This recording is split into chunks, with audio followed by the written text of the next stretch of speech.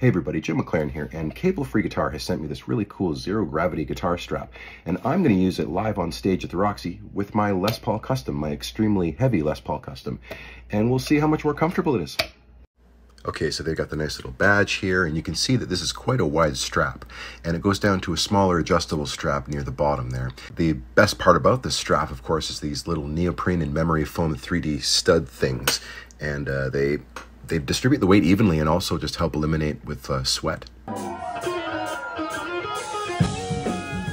So here I am. I started the night with the Les Paul Custom and the zero gravity guitar strap, and I gotta say the guitar felt a little more balanced, possibly even a little lighter.